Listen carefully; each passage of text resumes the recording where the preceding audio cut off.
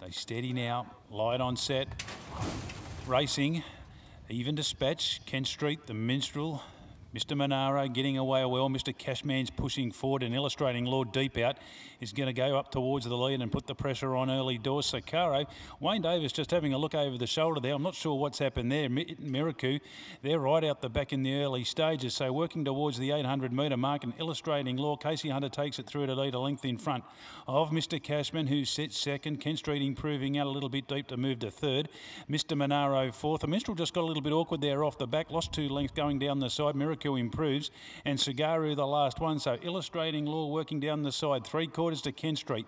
Mr. Cashman's had a nice running transit third and moving up. Mr. Monaro fourth inside the 4. 2 lengths to Miraku sticking to the inside. The Minstrel looked well out of it, and the same can be said for Sugaru at this stage. So running inside the 3, and Illustrating Law goes for home, led the way a length and a half, 2 in front of Mr. Cashman, who gets off its back. Kent Street third, deeper out Mr. Monaro. Miraku tries to run on. Illustrating Law the leader. Mr. Cashman's just about got it with Kent Street's coming at it, and deeper out Mr. Monaro, but Mr. Cashman got the money, and Mr. Cashman in the drive to the line wins it. Tight the minor here, Kent Street, Illustrating Law in the photo, and just in behind those then was Mr. Monaro. Miraku in behind them's finished well back with the Minstrel, who just seemed to lose his way a little bit off the back. There's probably an excuse or two there, and Wayne Davis was never comfortable on Sugaru. He's the last one home. Mr. Cashman, number 2, Adam Nichols.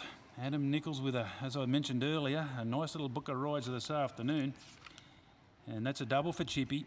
He gave that a beautiful run on the speed. He just got off the back there, got between Kent Street and the leader, Illustrating Law, who was fighting on in 109.24.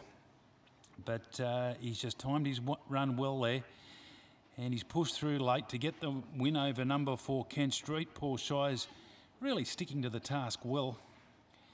And we stand by for third. Does look like 3, Illustrating Law on the inside for Casey Hunter, who got a nice lead and was able to give plenty of cheek and has gone down in a fighting photo. 2, 4, 3. Stand by for the 4th. Mr. Monaro looks the one prominent there. Miraku, not sure what happened at the start there. Now, Mr. Monaro does get the 4th, so numbers confirmed for your first 4. 2, 4, 3, 1 in 109.24.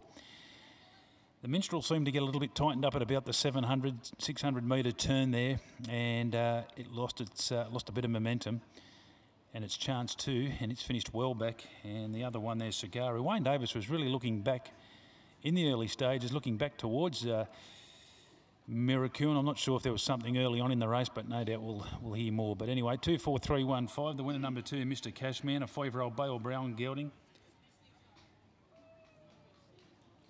Epaulet, Miss Piggy Bank for Charlene Clark, BJ Binns, Mrs. BF Clark, AC Mark, JK Palmer, JR Beatson, Mrs. J Brown, MT Brown, M Calkin, Robin Wendy Longett in the ownership with Mrs. N Calkin, PW O'Toole, S Halesman, PC Hassett and Steel Bolton's in the ownership, Chunky Bolton, trained by Gary Clark. That's a double, and then Adam Nichols a double on today's card. Having a good day out at start 21. That's win 5, 6 minors, certainly going about it the right way. 4 second Kent Street, 8-year-old Chestnut Gelding, Swinging Bachelor, Parade of Dreams for Pete Stennett, Paul Shires. Steno's got it going along nicely. And 3 Illustrating Law, 4-year-old Bay Gelding, showcasing Street Law for Chris Pollard.